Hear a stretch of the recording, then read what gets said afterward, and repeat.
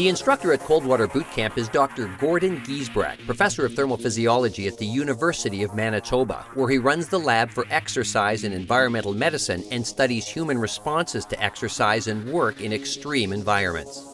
Dr. Giesbrecht is one of the world's leading authorities on freezing to death and believes the best way to study cold on the human body is to get intimate with the elements. Gordon takes our boot campers into the classroom to teach them the 1-10-1 principle, 3 numbers that might help save your life in the event of a cold water immersion. So we devised a way to remember all 3 phases and to remember this graph with what we call the 1-10-1 principle. And the first thing, of course, is do not panic, because you have 1 minute to get your breathing under control, you have 10 minutes of meaningful movement, and 1 hour before you become unconscious due to hypothermia. But the point is, you actually can survive a long time in cold water if you do the right thing.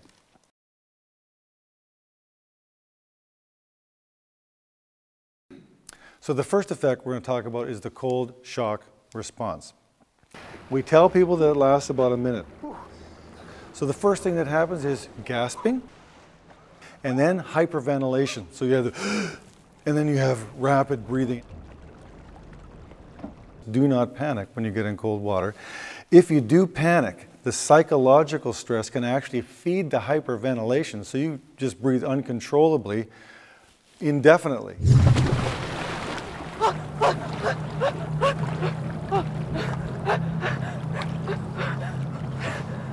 Normally, when we're walking, running, or swimming, we coordinate our swimming movements with our breathing. And if you can't control your breathing, you can't control your swimming, and then it just causes you to panic more because you're having more of a struggle, and it just becomes a vicious circle, and you have lots of problems.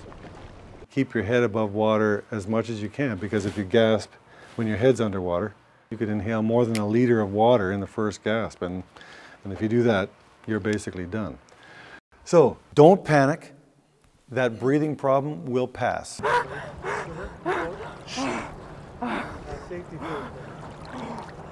You have time then to consider your actions.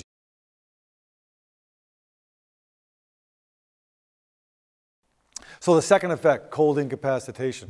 It's all about just the effect of cold on muscle and nerve cells, right?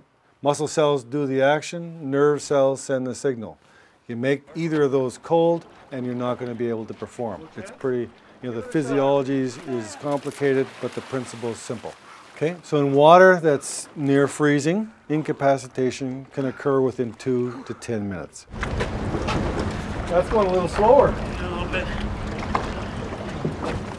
So the important thing about cold incapacitation is to know that once it kicks in and you start feeling weaker, it's only going to get worse. So what you want to do is have a plan of action, and after you survive that first minute, get those tasks done as soon as you can. So how can you minimize cold incapacitation? Obviously don't fall in the water. Get out of the water as quickly as you can if you are in there. If you can't, then you want to get as much of your body out of the water as possible, like holding on to an overturned boat or sitting in an upright boat that even if it's underwater, it can still keep much of your body out of the water if you're sitting on there. So regarding cold incapacitation, consider the following points. The first one is you have 10 or maybe 20 minutes of meaningful movement, and then you'll start getting weaker. And once that happens, you need to prepare for the eventuality that you will not be able to do anything for yourself.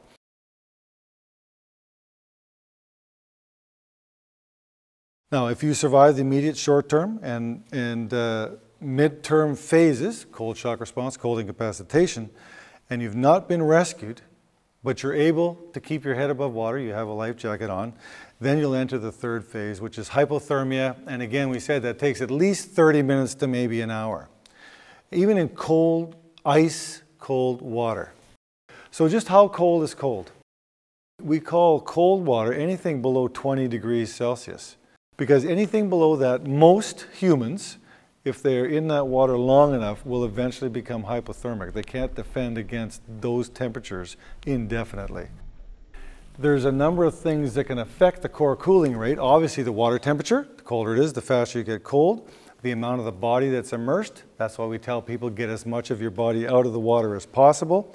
Body morphology, that's a fancy word for basically how much fat do you have and how much do you weigh. And generally, folks who weigh more will cool slower. So if self-rescue is not possible, there are some actions that you can do to minimize heat loss, and you've probably all heard of the HELP response, heat escape lessening position, where you put your arms into your sides and put your legs together and crouch a bit. And of course, you can only do this if you have a life jacket on. And also there's the huddle position, where 2 or 3 people can actually form a huddle, and by pressing themselves together, they can decrease the surface area for heat loss to the water. Metabolic heat production, if you are shivering, that is really producing heat.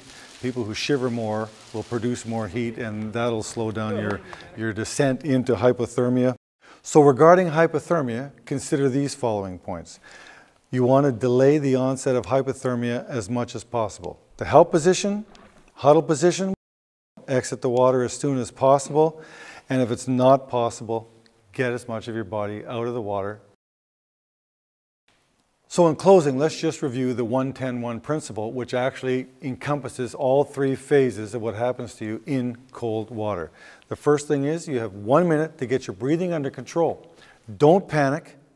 That breathing problem will pass. You have time then to consider your actions. You have 10 minutes of meaningful movement for self-rescue or to prepare to wait to be rescued if you couldn't self-rescue and you're starting to get weaker. And you have 1 hour before you become unconscious due to hypothermia. And remember that if you can keep your airway above the water, you won't die because you're unconscious. So you might survive another hour or more if you have a life jacket on, and you can keep your airway open until your heart cooled enough to actually stop working.